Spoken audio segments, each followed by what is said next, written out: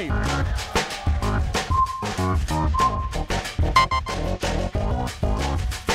Hello and welcome to another episode of Iron Science Teacher. My name is Julie Yu. I'm a senior scientist here at the Exploratorium, and I'm the director of the Teacher Institute, which is a program where we work with middle and high school science teachers. Iron Science Teacher is a show that we do. It's based on a cult Japanese cooking show where the chefs had to create a meal out of a secret ingredient. In Iron Science Teacher, we have wonderful teachers who are participating in our programs use a secret ingredient that I will admit is secret to you, but not to them. They will take that ingredient and transform it into a wonderful demonstration or lesson about a scientific concept. We usually use very simple ingredients for our secret ingredient, and this year we're actually inspired by a special exhibition we have here at the Exploratorium. So this summer, we have an exhibition of Theo Janssen's strand beasts. These are amazing creatures that Theo builds, and they normally live on the beaches of Holland. And this year we're very fortunate to have a bunch of strand beasts here at the Exploratorium on Pier 15, just outside the central gallery, or just outside the webcast studio where we're webcasting this show, are a bunch of indoor strand beasts that used to be on the beaches of Holland. All of the secret ingredients in this year's Iron Science Teachers have been inspired by things that Theo uses to make his strand beasts. So are you guys ready to meet today's contestants? Great. Once again, these teachers are 4 of the best teachers on the planet. They decided to spend a chunk of their summer here at the Exploratorium working with us to do better science teaching in their classrooms. So please welcome our first contestant. She's taking the High School Summer Institute, Nilly Bexbaum.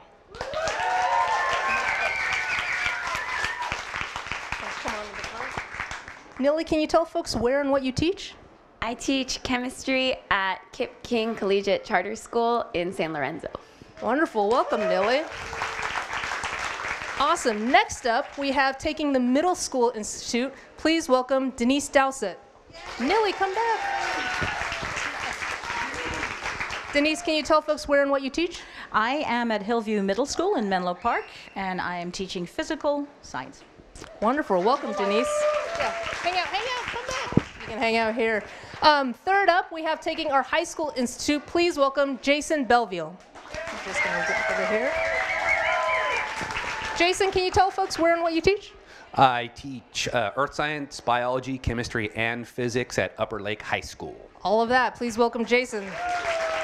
All right, and last but not least, we have another participant in our Middle School Summer Institute. Please welcome Eric Sarb. Eric, can you tell folks where and what you teach? I teach 7th grade math and science at Gateway Middle School. Awesome. Welcome, Eric. So these are our 4 contestants today. The next ingredient we have to reveal is the secret ingredient, and that is hiding on this table. So contestants, can you please gather around for the big reveal? Once we reveal the ingredient, the contestants are going to have 5 minutes to prepare their demonstration, and then they will one by one come and give their demonstration to you, the audience. So again, the ingredients of summer have been parts of strand beasts. The first week, we had compressed air, which is the energy that strand beasts use to move. The second week, we had PVC, which are the bones and the muscles of strand beasts. And this week, we have the major internal organ of a strand beast. The secret ingredient today, you guys ready, is plastic bottles. Plastic bottles, plastic bottles. Oh, you guys ready? Get set. Go, grab your materials and start building your demo. Plastic bottles are what Theo calls the wind stomachs of the strand beast. So if you take a look at the beasts, they all have lines of plastic bottles so that they can pull in air and compress them, and the strand beast can move even when it's not windy. It's pretty amazing. So contestants have now grabbed some materials, and they're going to work to build their demo. What could it be? Right now, we're at the end. We're taking a look at Nilly Bexbaum, who's grabbing some gravel. And she's taking some gravel and measuring it out, and she also has a picture of a dark-looking liquid there. Nilly's a big fan of outdoor activities. She likes to go hiking and running and biking. And if it's raining outside, she goes indoors and watches Downton Abbey. So she trains her body and her mind, and we'll see if all of that training is going to give her a boost up here today in Iron Science Teacher. Next up, we're taking a look at Eric Sarb, who is very carefully measuring something. Looks like a small cork. He grabbed one of the 2-liter soda bottles, which are very similar to the bottles that are in Strand Beast. And yeah, he's checking it out, testing it to see. Maybe he's going to sing a tune or see how tightly it goes. Eric is a break dancer. I don't know if you can tell by looking at him. He's one of the tallest break dancers you'll see. He actually runs a break dance club at a school. There you go. Yeah. Is today Eric's lucky break? Can he dance his way to the top? We will see. All right, next up we're going to take a look at Jason Belleville, who is pulling off some duct tape, a very important ingredient for every teacher and homeowner and anyone who makes anything. Let's see, Jason has, it looks like he stuffed a balloon in his bottle. What could he possibly be doing that? He's taping, let's see, a little purple balloon. All right.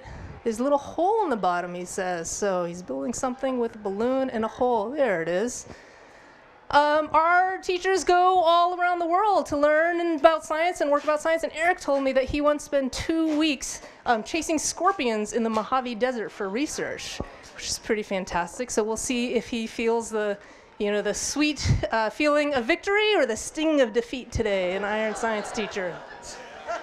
Last up, we're taking a look at Denise Dowsett, who's poured some powder into a funnel, and that's falling into a plastic bottle. Has some liquid at the bottom. She's mixing it up. Yeah, it looks like a kind of purplish, yellowish, bluish liquid. We'll see what she's making with that. Denise also has traveled around the world quite a bit, and she's told me she's had a bunch of encounters with animals. She's gone diving with sharks, and one time she was in Africa. She said she was trapped in her tent surrounded by baboons. Yeah, we'll see if that experience gave her the strength and fortitude, because now she's surrounded by the primates that are Iron Science Teacher. Maybe she'll bust her way to the top. She got out of that situation, so it's great. All right, contestants, we're going to give you one last minute. We're about to play the music here, so make sure all of the things are working. You know what you want to say. Get your best pedagogy ready, because we are about to count down the last 30 seconds of preparation.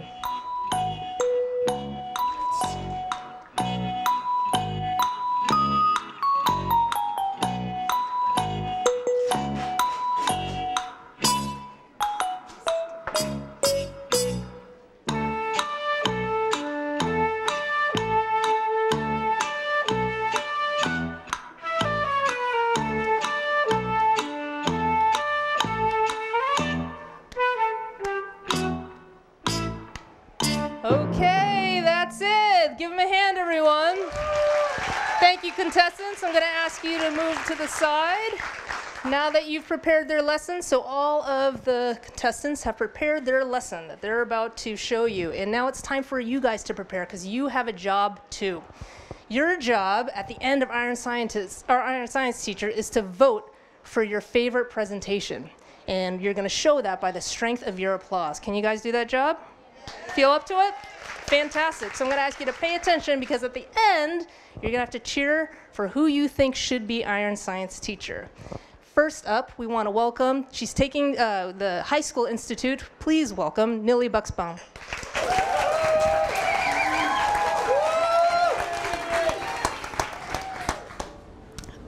So I didn't really get the memo that this was Iron Science Teacher. Someone told me that this was Fear Factor Science Teacher.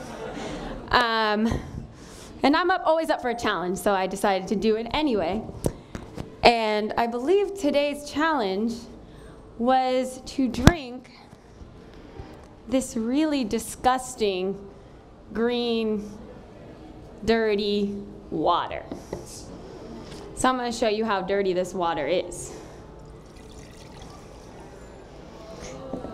That's really dirty, and there's something floating in there, and in fact, to make it even more disgusting, I'm gonna add just a little bit more dirt, just to prove that I'm really the fear factor science teacher.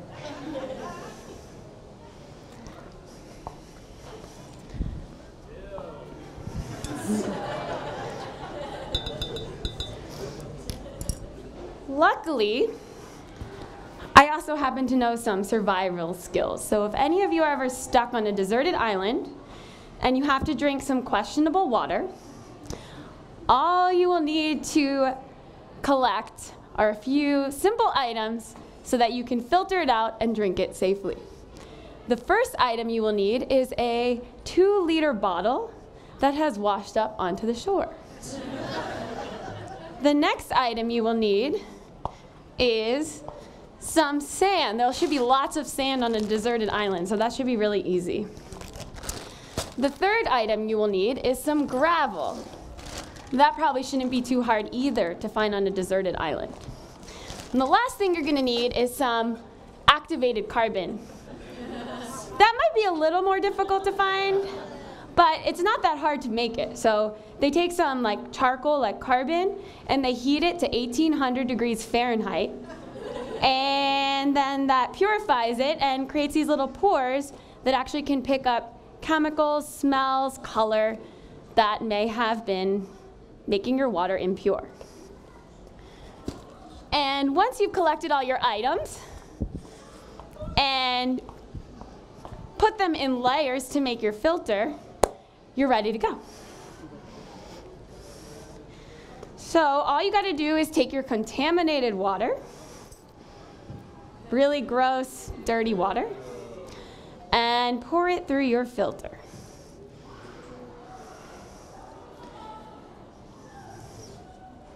And then you gotta wait.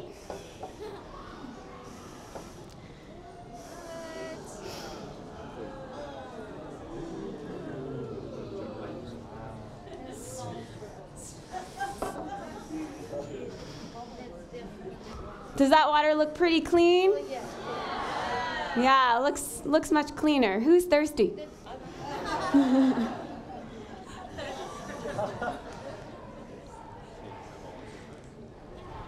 So I'm just gonna wait for this water to drip out, and just as a final hurrah, and because after all this talking I'm getting thirsty myself, I'm going to drink my really disgusting, dirty fear factor water, and I'm gonna win this challenge.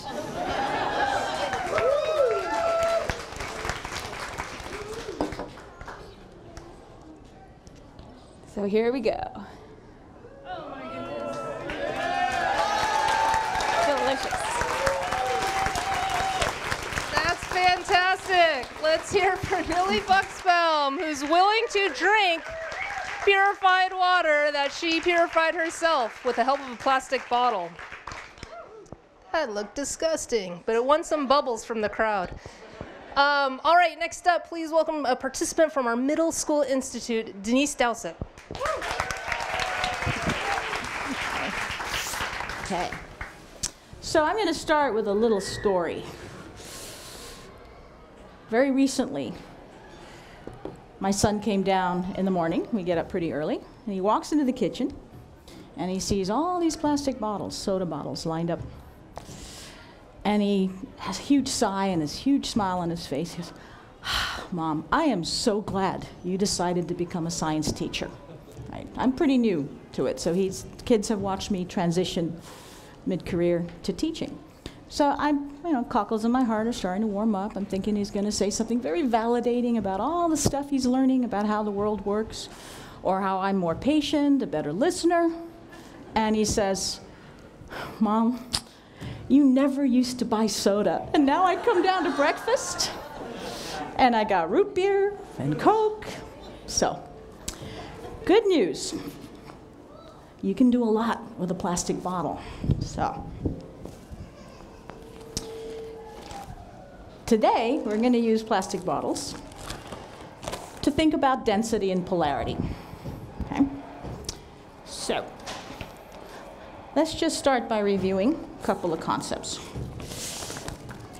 Just going to use this ball. I can't collapse it entirely. But what is density, right? Does everybody remember what mass is? It's a measure of how much stuff, physical stuff there is, right? What's that stuff? Atoms and molecules, okay? And we have a pretty good idea what volume is. It's the amount of space you can stuff stuff into, right? Okay. So density has to do with how much stuff, measured in mass, you can get into a certain amount of space.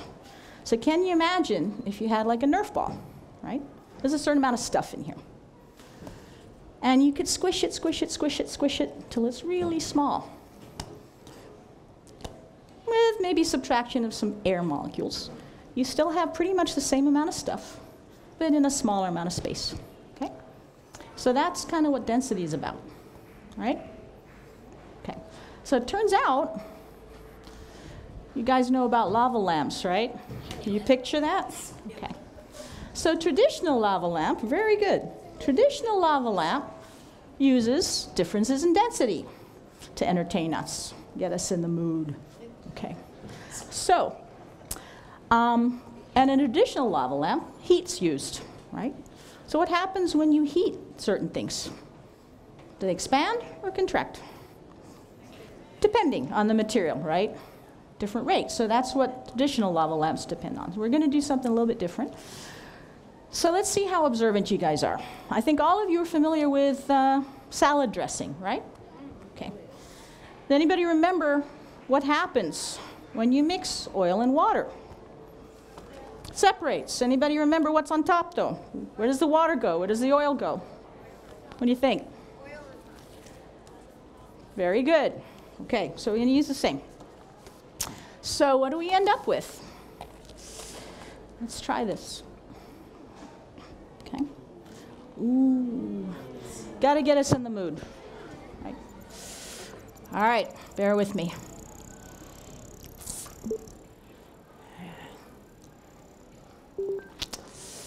Got to do this. Okay. Okay. Good?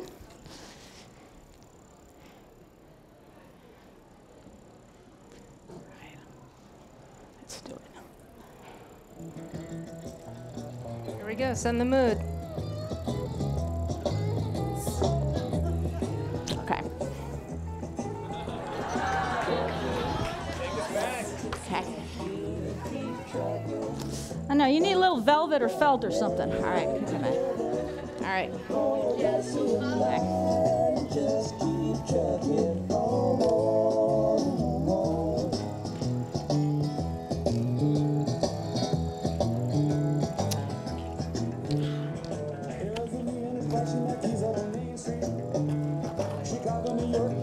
It's all the same street. Your typical city involved in a typical daydream. Hang it up and see what tomorrow brings. Dallas off the machine in Houston, too close to New Orleans, New York. Got the ways and means and just won't let you be.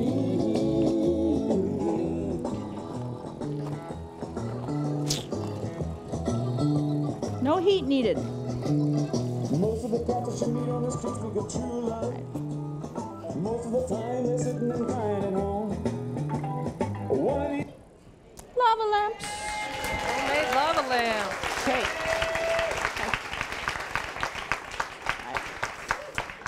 So, what do you think's going on? I'm going to answer that question. That was rhetorical. All right, so we got density. What's at the bottom down here? What do you think? Water or oil? Water, and it so happens that food coloring dissolves, mixes really well with water. So this is where polarity comes in. Have you ever thought about why they separate, right? You have to keep shaking your salad dressing, and you got to mix it in really fast.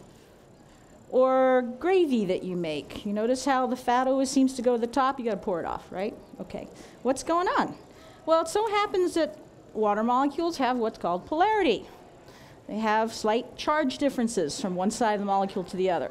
So if you make a V, sorry, I got a Band-Aid on one finger, use the other one. Right? 2 hydrogens, 1 oxygen. A little bit negative down at the bottom of the V, a little bit positive over the hydrogen. So water molecules kind of like to stick together. And they orient themselves so you've got your slightly positive side closer to your negative side, and they like to kind of group together.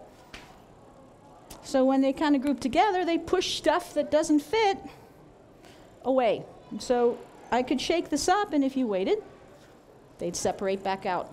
Okay? But what's happening with the bubbles when I put the Alka-Seltzer in?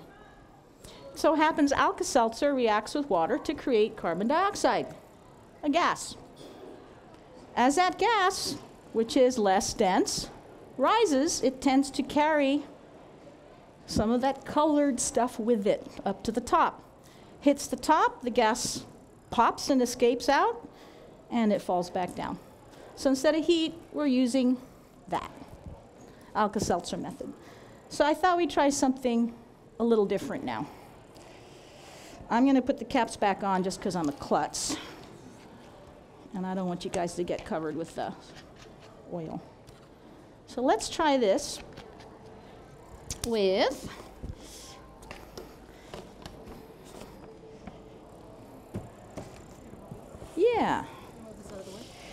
I'm gonna use Setting the mood again. I'm gonna use something else. So I want you guys to get your groove on. We're gonna get groovy. All right.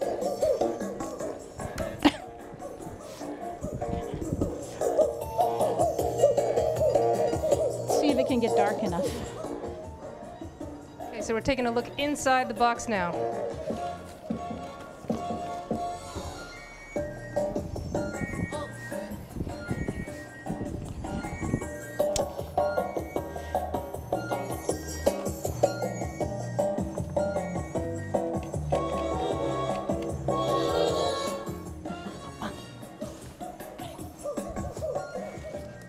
That's my box.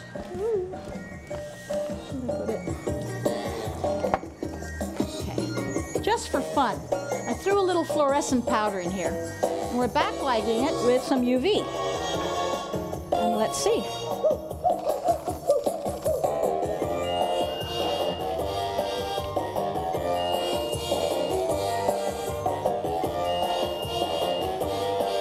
Imagine darker room.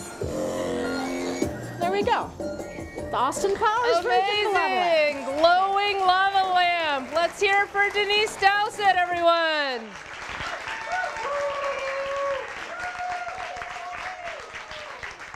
Thank you. Thanks for grooving out to a homemade lava lamp.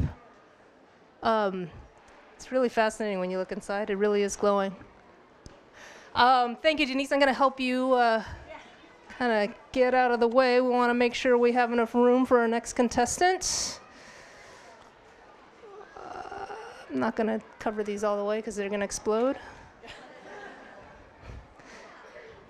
All right, I think we are ready for our third contestant. Please welcome a participant from our high school institute, Jason Belville.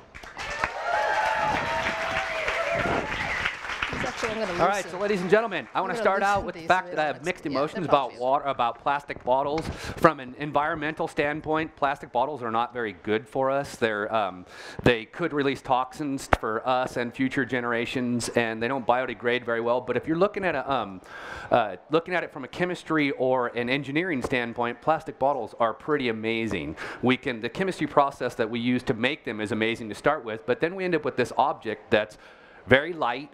It's actually very strong, but it's also flexible at the same time, and it can seal, which is pretty amazing. So I'm going to use plastic bottles to show you a couple of things. As a science teacher, plastic bottles are great because they're very versatile. I want to talk about air today. We all know that air is around us all the time. If you guys ever have any doubts of whether there is air around you, all you have to do is this. If you do that, you will see that you are pushing something, and it is pushing against your face. There is, in fact, air all around us.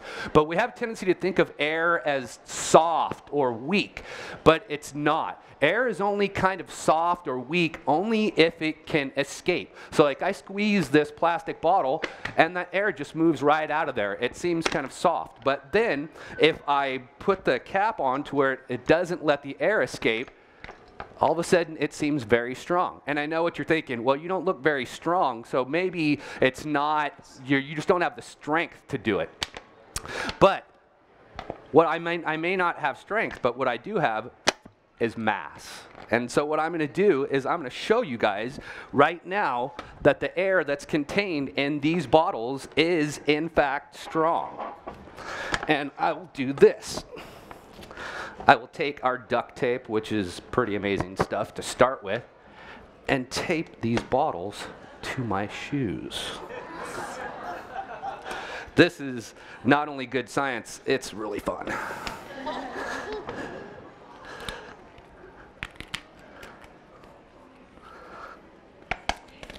All right, so there's one. Where's my other bottle?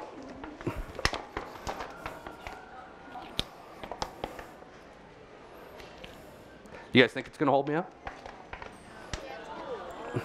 Come on, Denise brought the groove, but Jason brought the soul. Oh, man. Nothing better than a good pun.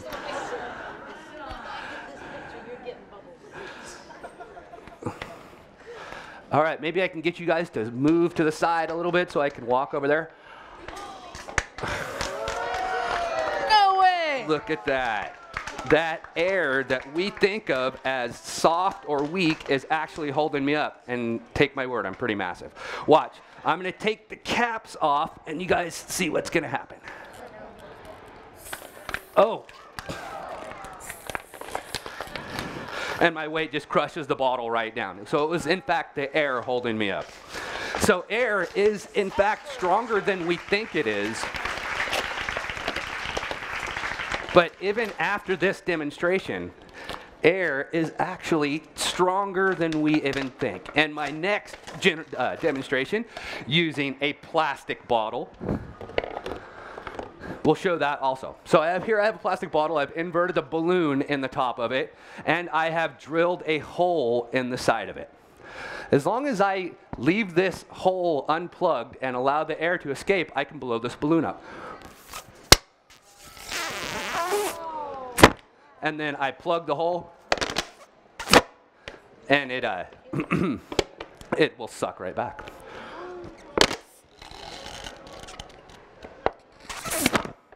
Ooh. So anyways, the air pushes it right back.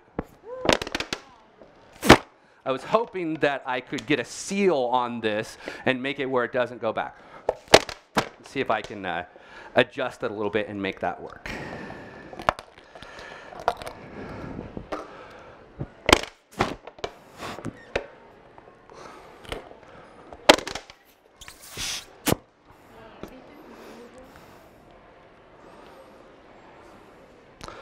This never happens to me in class. Always works.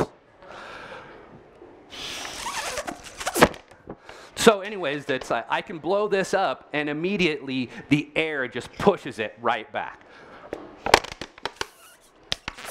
So air is actually stronger than we think. Not only does it have strength to resist movement when it escapes, it actually pushes right back. It's always pushing down on us, where it's always compressed air that we live in, basically. Thank you, ladies and gentlemen. All right, let's hear it for Jason. Showed us the power of air. Air is there, and air has strength. Okay, we're ready for our last contestant. He's working on growing out his beard.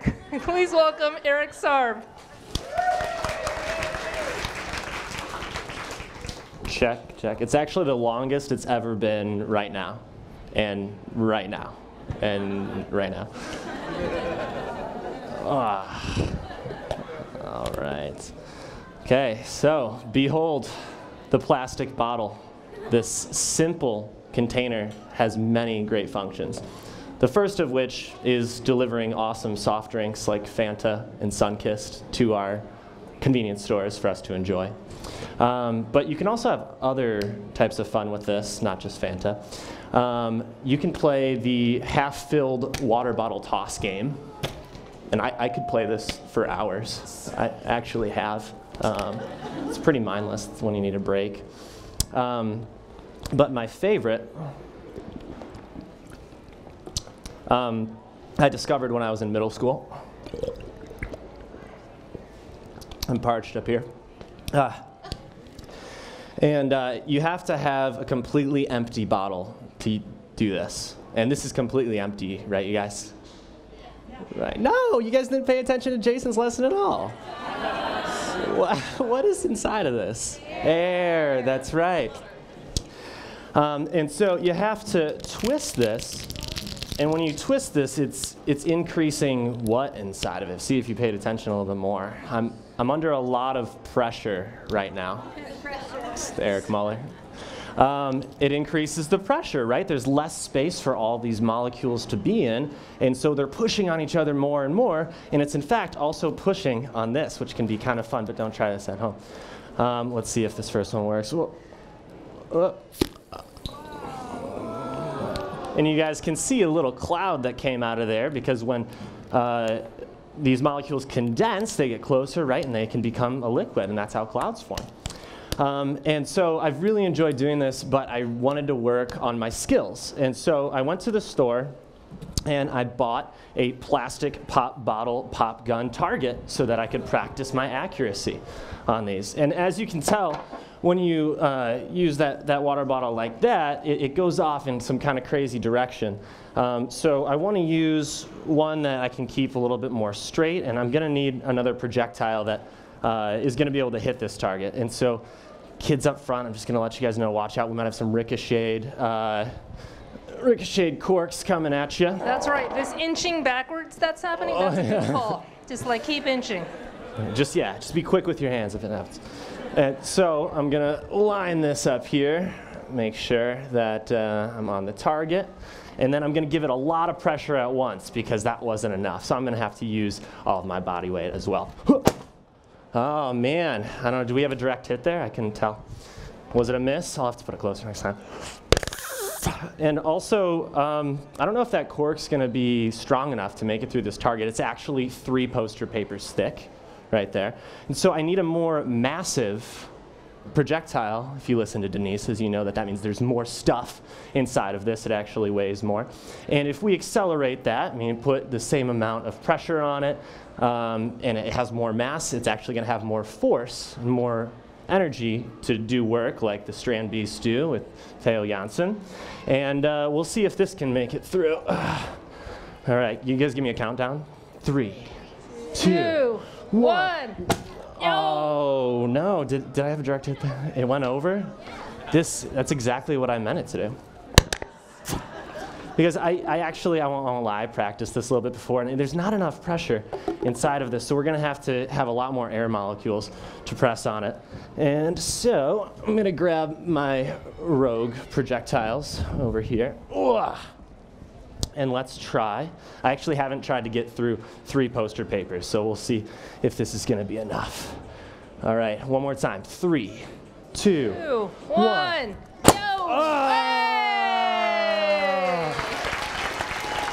Go! So I wouldn't want to be in front of it when I use this projectile. Thank you very much. Good move, right on target. Let's hear it for Eric Sarb. That's great. All right, folks, now the power turns to you. You're going to vote for who you think did the best science demonstration. We're going to call out the contestants, and I'll remind you what they did, and then by the strength of your applause, we're going to crown today's Iron Science teacher. Sound good? You guys ready? You have an idea in mind who your favorite was? Okay, fantastic. Come on out, contestants. Let's welcome back Nilly, Denise, Jason, and Eric.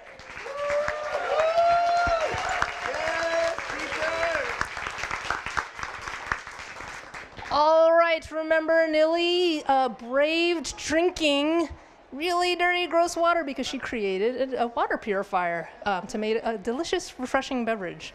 Denise showed you how to make a homemade lava lamp. No heat, no light, and she grooved out while we saw the impact of density inside a soda bottle. Jason showed us the power of air and actually how much pressure air can have as long as it's contained. And then Eric built on several lessons before and made a projectile launcher, a pop gun, out of a plastic bottle. You guys know your favorite? All right, I have my trusty sound level meter here, and I'm going to measure the strength of your applause, so please applaud for your favorite iron science teacher. So let's hear it for Nilly. Cool. Let's see what you thought of Denise. Yeah. All right, let's hear it for Jason. And let's see if you thought Eric was the best.